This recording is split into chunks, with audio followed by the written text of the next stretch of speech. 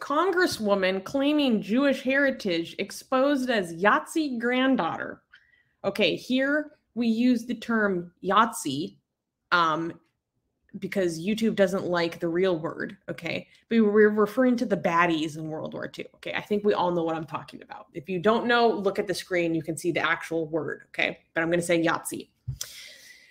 Florida Republican Congresswoman Anna Paulina Luna, who happened to claim to be Jewish, was exposed by journalists as actually the granddaughter of a member of the Yahtzee armed forces. On February 10th, the Washington Post shed light about the politician's true origins and called her out for lying about her Jewish heritage in a previous interview in November of 2022 with the Jewish Insider. In the interview, Luna said that she was raised as a Messianic Jew by her father and claimed to have Ashkenazi Jewish heritage. According to several family members, Luna is the paternal grandchild of Heinrich Mayerhofer, who served Nazi Germany's armed forces back in the 1940s. Moreover, Luna is considered the first Mexican-American woman elected to Congress from Florida. However, in the past, she said that she was Middle Eastern, Jewish, or Eastern European. Okay, to be fair though, you can't hold her. That's her. I mean, you don't inherit Yahtzeeism, so no. That's.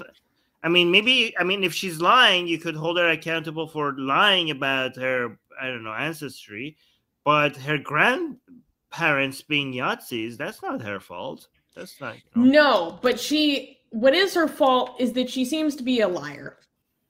Okay, yeah, that part. What is her fault is that she's a liar. So what was super interesting about this, because I don't know what's going on right now in America, but we have a few Republican representatives that are claiming to be Jewish, and it turns out that they're lying, and then it turns out that they're lying about like a lot of stuff. Because if you pay attention to American politics, we had a whole controversy surrounding this dude named George Santos, who claimed he was Jewish. He claimed he was a lot of things. Turns out he's actually, he used to be a drag queen in Brazil. It's crazy. It goes so deep. But Anna Paulina Luna, she has claimed many different types of heritage over the years. And then she used to say that she was just like a white person. She would say that she would fill out her census form saying that she was white, not Hispanic. She had previously said that she was Middle Eastern, that she was Jewish, that she was Eastern European, all this stuff. And then when she starts running for a Republican seat in Florida, she all of a sudden it leans all the way into her Latina heritage. All of a sudden, it's all about being a Mexican American. All of a sudden, it's about being Latina. Whereas, well, at least he's not racist like his grandparents. If he thinks, if she thinks these are good things to be, I mean that actually does make her a racist. Never mind. So, yeah, it's wild. Like, she has all these stories about her past that the Washington Post went to go interview people who were a part of like these stories and events. And they're like, this isn't really true. Like she said that, her mother had to raise her completely on her own and they didn't have any help. And then her family members are interviewed and they're like, no, we like all raised her together. Like there was a break-in that she said traumatized her and made her realize how much she needs to, own a gun and all this stuff. And meanwhile, she was working like in the armed forces at the time, like had a gun. Like the person who was living with her during this break-in was like, all the details of what she talks about isn't how it actually happened. Like, and then she's been like lying about her heritage, not only lying about her heritage, saying that she's a Messianic Jew, which means like you're a Jew, but you believe in Jesus.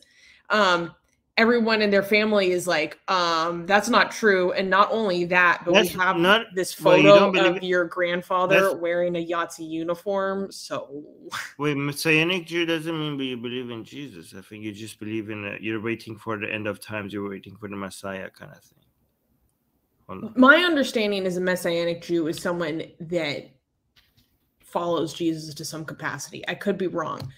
And anyways, yeah, it was a wild exposure. Oh yeah, you're right, actually. Hey. Sometimes called Two Testament Jews.